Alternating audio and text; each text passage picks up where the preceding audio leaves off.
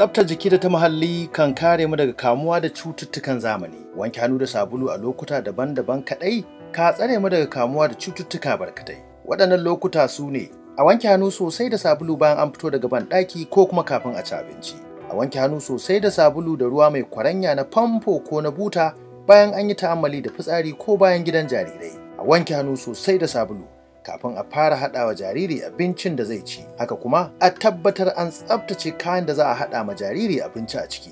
A kuma tsaftace jariri bayan ya yi fitsari ko bayan gida. Tsaftace jaririnki da idda yake karkaina a koda yaushe kan kare shi daga kamuwa da cututtuka.